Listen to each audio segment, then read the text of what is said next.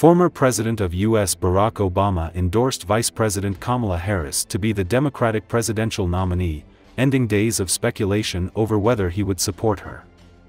Obama and ex-First Lady Michelle Obama said in a joint statement that they believe Harris has the vision, the character, and the strength that this critical moment demands.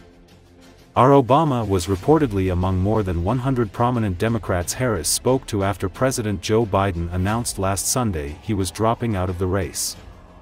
In a statement at the time, Obama praised Biden's exit, but stopped short of endorsing Harris.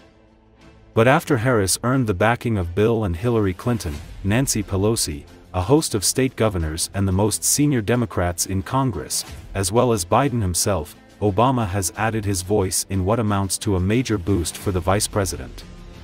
The 44th president was joined by wife Michelle, the former First Lady, in a phone call with Harris that was filmed and released by her campaign. "I can't have this phone call without saying to my girl Kamala, I am proud of you," Michelle Obama says. "This is going to be historic." Barack Obama weighs in. "We called to say Michelle and I couldn't be prouder to endorse you and do everything we can to get you through this election and into the Oval Office. We agree with President Biden," said the couple's statement. "Choosing Kamala was one of the best decisions he's made. She has the resume to prove it." Smiling, standing near a vehicle, Harris replies, "Oh my goodness. Michelle, Barack, this means so much to me.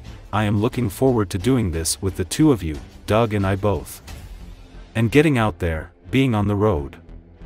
Harris is almost certain to secure the Democratic nomination and would take on Republican candidate and former President Donald Trump in the race for the White House. Kamala! Hello. Hi. Hey there! Oh, hi, you're both together. Oh, it's good to hear you both. I can't have this phone call without saying to my girl Kamala, I am proud of you. This is going to be historic. We called to say Michelle and I couldn't be prouder to endorse you and to do everything we can to get you through this election and into the Oval Office. Oh my goodness. Michelle, Barack, this means so much to me. I am looking forward to doing this with the two of you, Doug and I both, and getting out there, being on the road. But most of all, I just want to tell you the words you have spoken and the friendship that you have given over all these years mean more than I can express. So thank you both. It means so much. And we're going to have some fun with this too, aren't we?